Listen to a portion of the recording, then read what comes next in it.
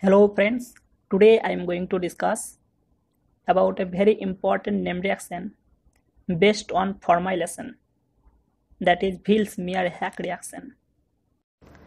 The Vilsmeyer Haack reaction is the chemical reaction of a substituted amide with phosphorus oxychloride and electron-rich aromatic hydrocarbon to produce an aryl aldehyde or aryl ketone.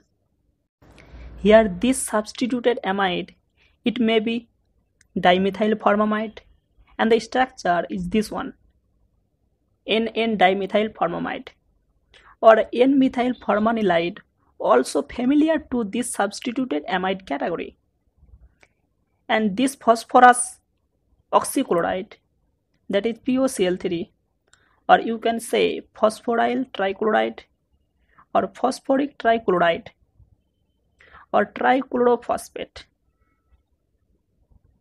And another terms, that is aromatic hydrocarbon. It may be benzene, it may be anisole, it may be resorcinol, and so on. They all are the electron-rich aromatic hydrocarbon. Actually, Vilsmeyer reaction is an alternative to Fiddlecraft acylation reaction, and it avoids the use of strong Lewis acid catalyst such as aluminum halide, that is AlCl3. However, this reaction is particularly very helpful for formylation. This is the overview of Vilsmeyer Haack formylation reaction. That is, here this benzene treated with phosphorus oxychloride and a secondary amine, that is N-dimethyl formamide, and followed by hydrolyze to give aryl aldehyde. Here it is benzaldehyde. What is the mechanism of this formylation reaction? Now let us go to the mechanism. When this dimethyl formamide in presence of phosphorus oxychloride, then the lone pair on nitrogen atom, when it falls here and this bond attacks to this phosphorus atom, and chloride ion goes out as a leaving group, and we get a structure like that. After the formation of this one, again chloride ion attacks to this carbon center and this bond cleaved, and finally we get this one and this one, and this one is chloroiminium ion, and it is Vilsmeyer reagent, and it will react as an electrophile,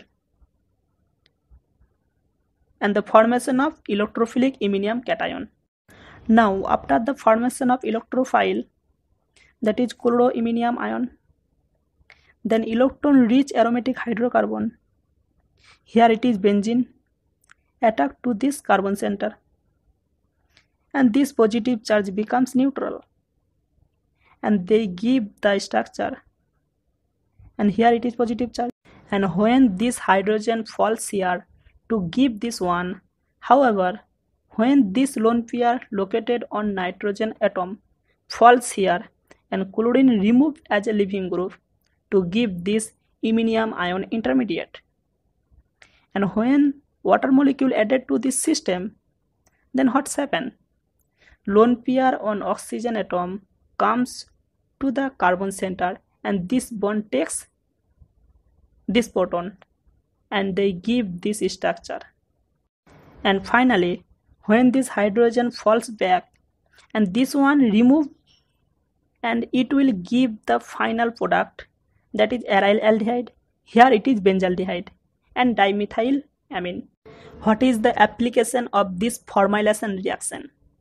First one, when this electron-rich aromatic hydrocarbon, that is anisole, when it is subjected to the same reagent, that is dimethyl formamide, phosphorus oxychloride, and finally followed by hydrolyzed, and they give this type of product, that is aryl aldehyde. Here it is anisaldehyde. And second one, that is M-dihydroxybenzene, or you can say resorcinol also. They also give aryl aldehyde like product. Here it is 2,4-dihydroxybenzaldehyde with the same reagent, that is this one. Similarly, dimethyl-aniline, that is DMA, also give para-dimethyl aminobenzaldehyde. They also an aryl aldehyde with the treatment of this same reagent. And the last example, that is pyrrole. Pyrrole also give pyrrole 2 aldehyde with the treatment of this same reagent. Thanks for watching. Have a nice day.